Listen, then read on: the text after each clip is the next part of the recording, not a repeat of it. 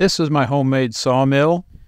I designed it to cut mesquite. The purpose of this video is to show you how I made it, how it works, and after we go through all its features, then we'll cut some logs.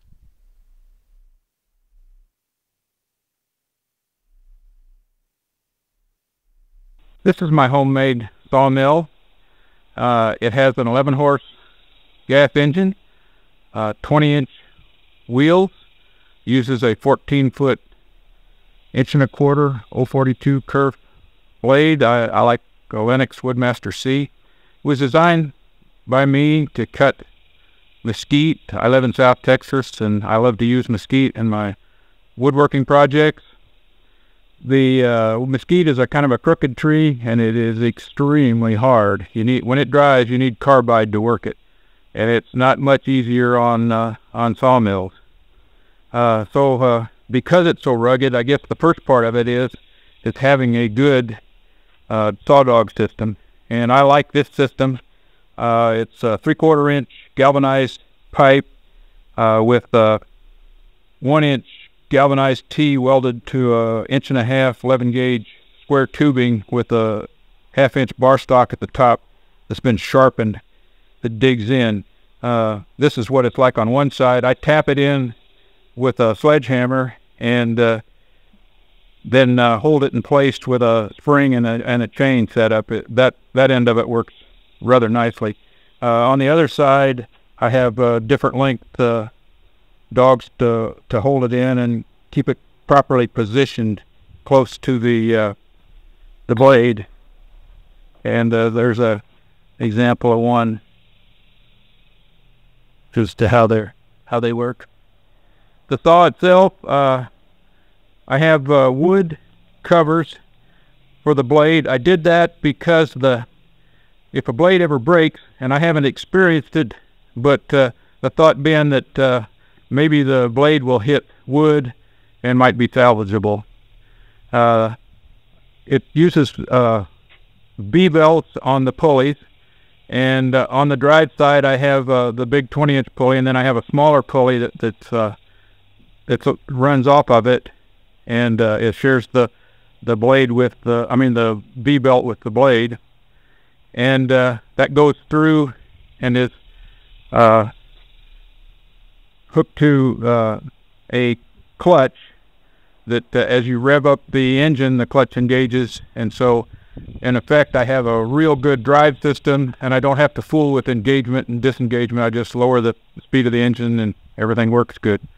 The engine has an electric start, and that gives me a generator, and so I have a Warn 1700 winch that works real good in raising and lowering the sawing assembly. It's just pulleys and cable, and because the saw mechanism is so heavy, it's just rock steady and parallel. I can cut an 1/8" slab of wood from a 7-foot board without 24 inches wide and not have it vary in thickness at all. It amazes everybody that sees it.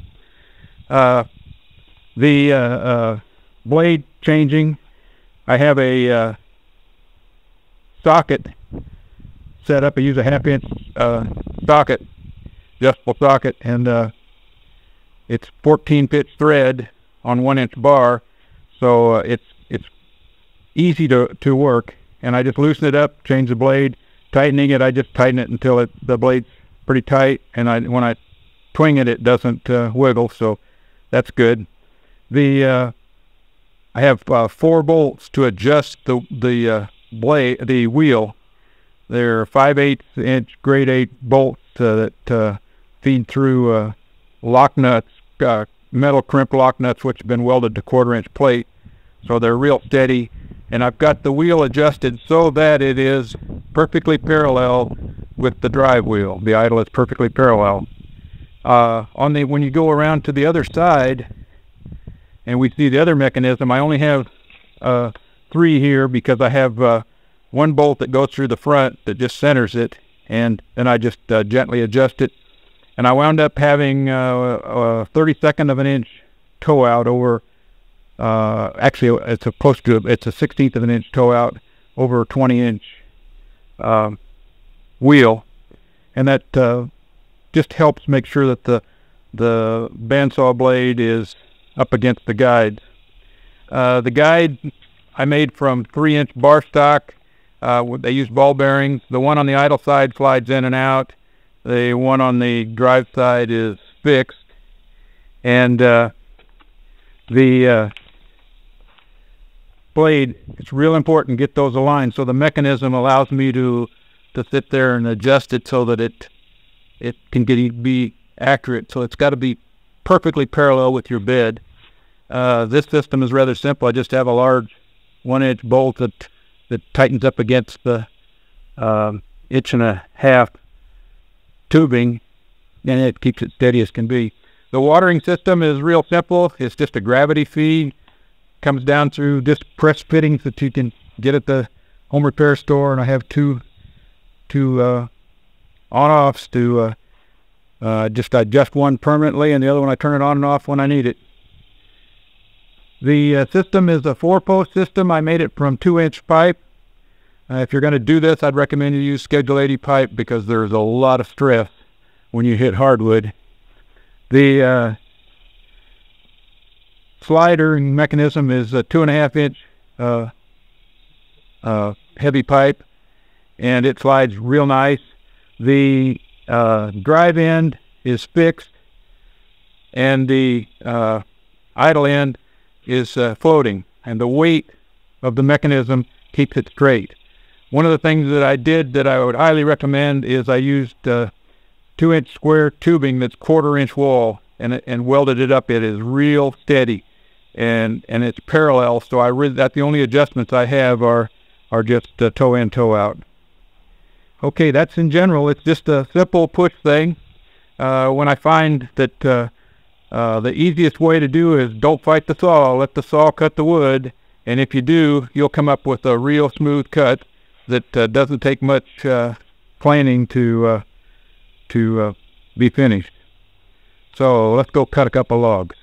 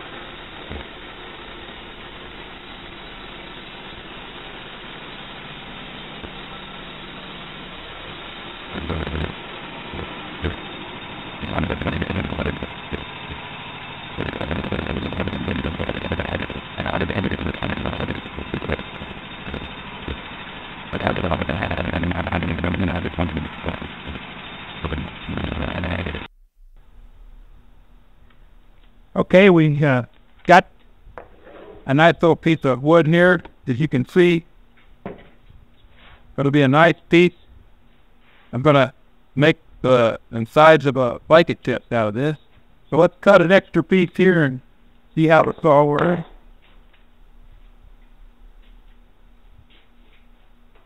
Get her. Put it back. That's what it is.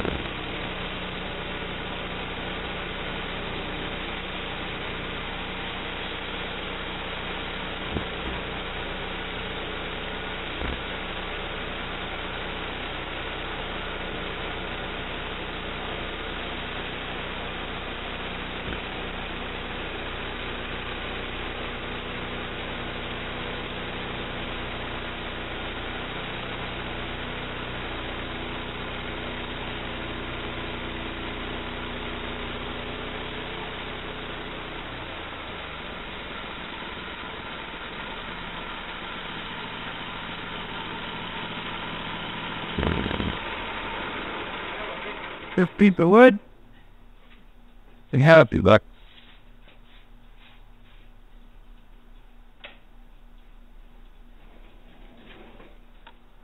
There we go. A very nice, clean, straight, thin piece.